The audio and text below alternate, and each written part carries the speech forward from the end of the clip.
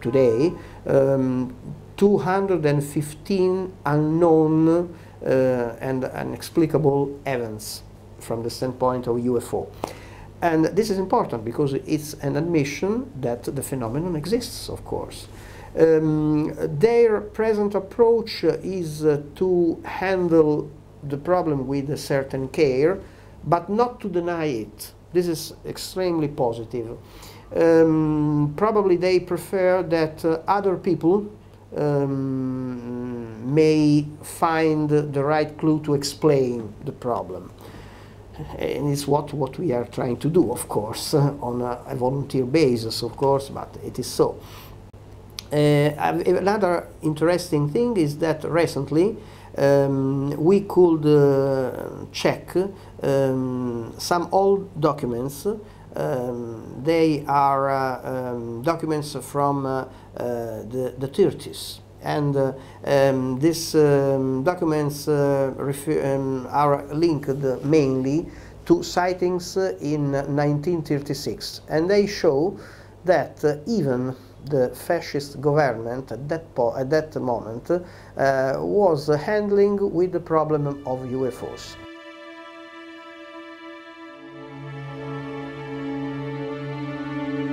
The story is this: we received from an anonymous source these documents and had the problem of checking everything from the standpoint of history, of documents, and above all we had to have these documents analyzed from a chemical and historical point of view.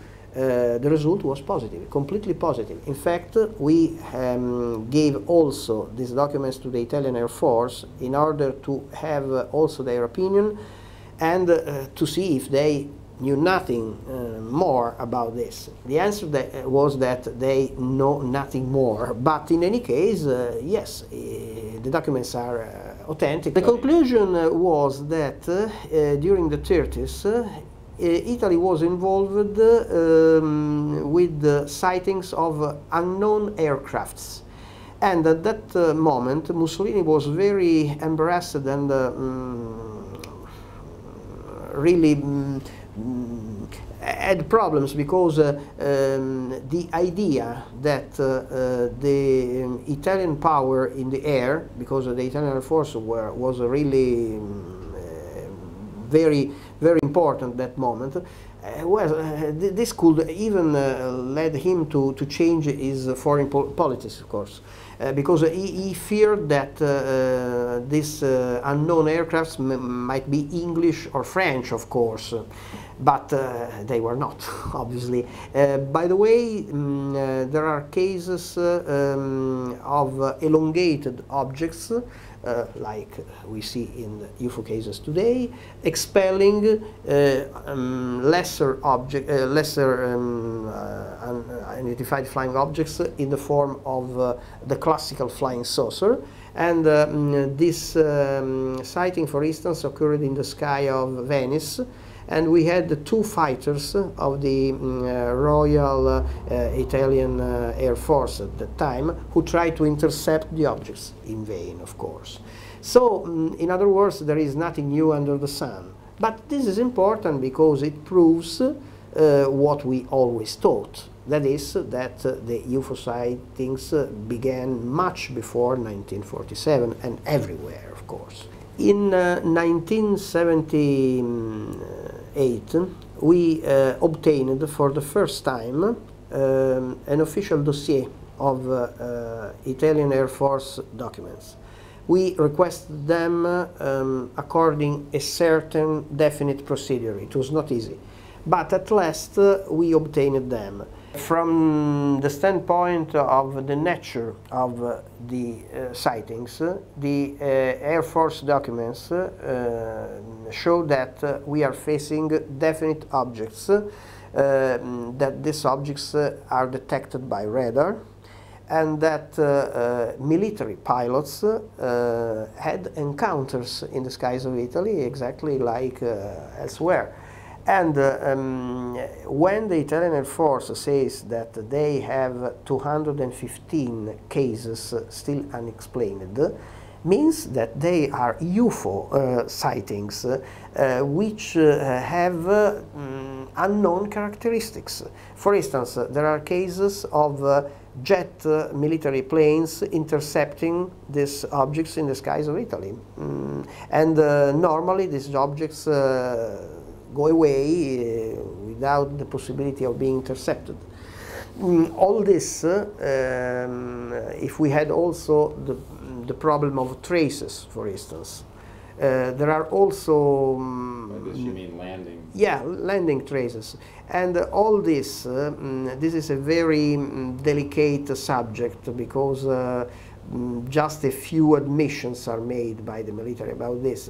But if we consider that even their forms, their blank forms about the UFO subjects show a lot of parameters which are really defined at the very minimum extent, you understand that what is written there is surely part of the cases they faced, because otherwise they never would have put such details on the forms.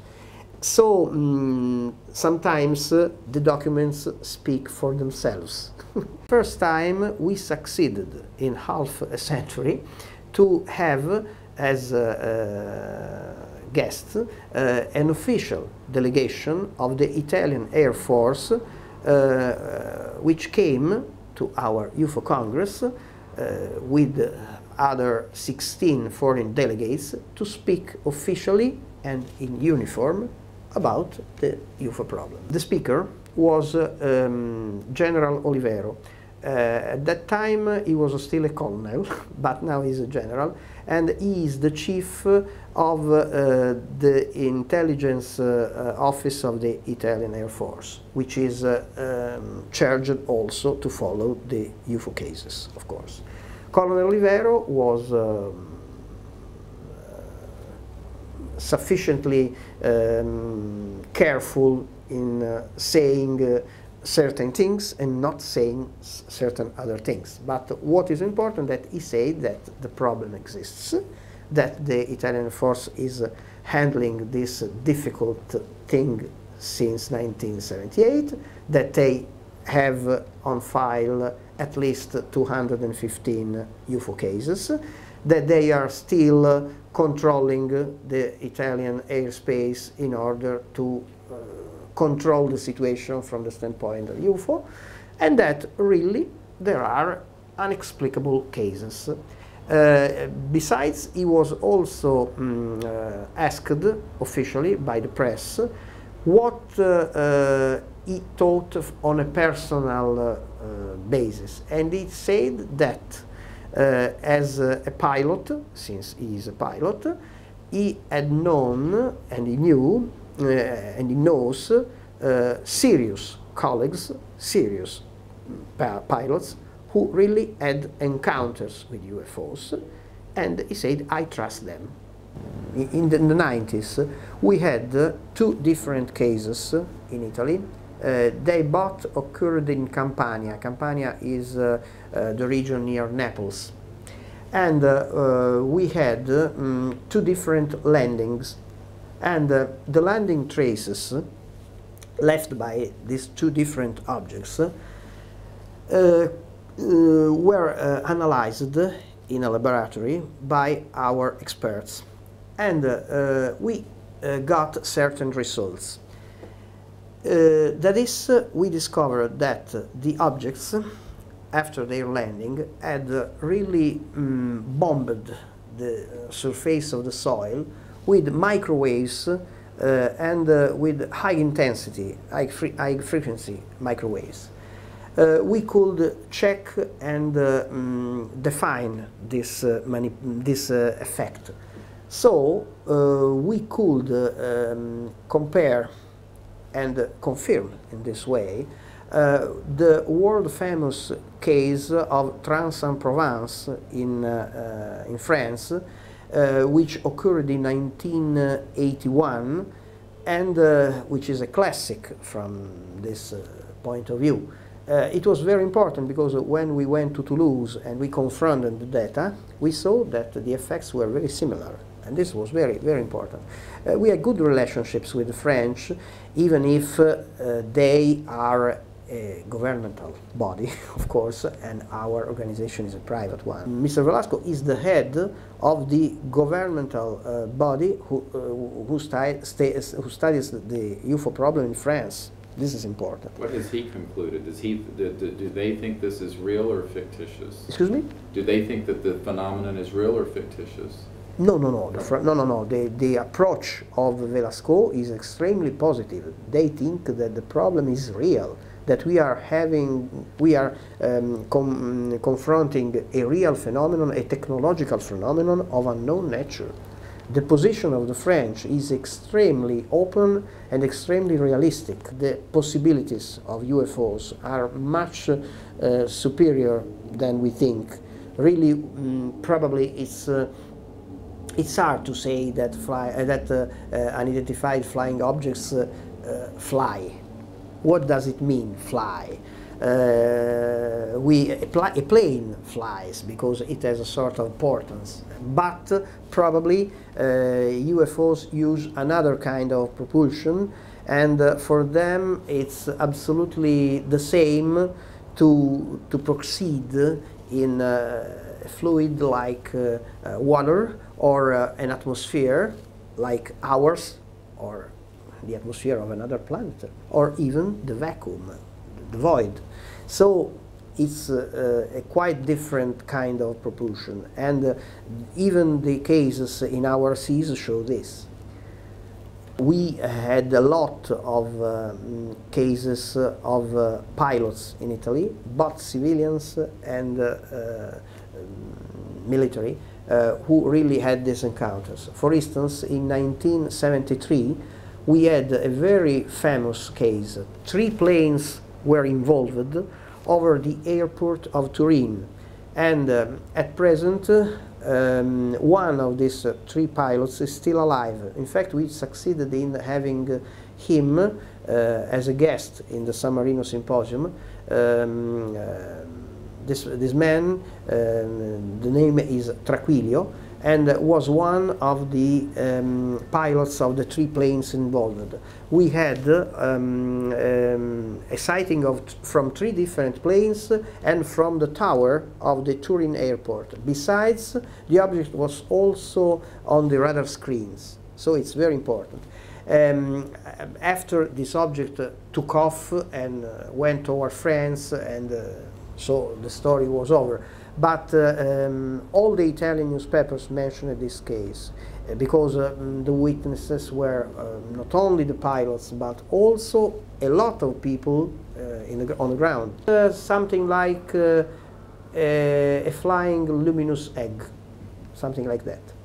Another important case was the case of a general. Now he is no longer in the Air Force because General Salvatore Marcelletti in 1976, yes, when he was the chief of the flight school of the Italian Air Force in Lecce, happened to meet a tremendous object. Imagine he was flying and he could suddenly, he suddenly saw a green light over him. He just raised the eyes towards the high and saw an incredible line, a curved line, green, of a big compact object over the cockpit. And he understood that something enormous, huge, was over the plane.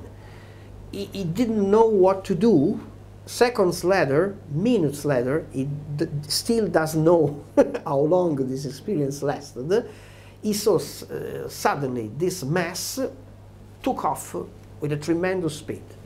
He didn't check this object on the radar screen, asked without mentioning this sighting to the tower if they had anything strange on their radar screen. They hadn't. but he saw this. And in fact, only when he left the Italian Air Force, he, of course, mentioned this event. If we consider from a statistical point of view all the cases we are facing, surely I think that a good half of these cases may have some different origins, but a good half is surely linked to a technological phenomenon of unknown nature and of unknown technology. If we have to try to explain all this in practical terms, I think that still the extraterrestrial hypothesis is the hypothesis which is able to explain more than any other hypothesis what's going on. Besides, if we consider that the UFO cases can and must be compared, we still see definite patterns in these cases. And this is extremely important, because this means that the UFO cases have a sort of, have their own rules, their own particular characteristics, their own patterns. And if you see that these patterns lead us to think that unknown beings, humanoid in form, and of unknown origin, are visiting us much before than 1946, I think that really the only possible explanation is the extraterrestrial hypothesis. From a logical point of view, I don't think that we have nothing to fear, because if we would face hostile beings, well, surely they would have conquered us or made incredible things in the past. They could, really. If this didn't happen, surely is because we have nothing to fear. I think I don't say nothing new saying that probably there is in every part of the world, probably with invisible links, a definite invisible college, we may call it so, even if this expression was used in a different sense by Joseph Allen Hynek, which is facing this subject from the standpoint of research secretly, in order to have gains and technologies to be applied in a quite different approach. Because the problem is that people don't understand a very important thing. The UFO problem is not only a scientific problem, it is also an intelligence problem. This is the second important phase of the UFO reality. And we, when we begin to understand this, we may understand a lot of things, because all this has to do with power. Power everywhere, in every country, with every government, with every situation. Don't worry about it, folks. He said that's all spotlights. Well, being an idiot like me, I jump and I said, Colonel, I said, what do you mean spotlights? There's no clouds. There's no beam of light coming from any place, and you're telling us it's spotlights? And he told me to shut up. And just then a bird colonel jumps up, and he said, I knew the bird colonel, because that's why I knew he was bird colonel. His name was Miller. He jumps up, he says, Colonel, he said, you shut up.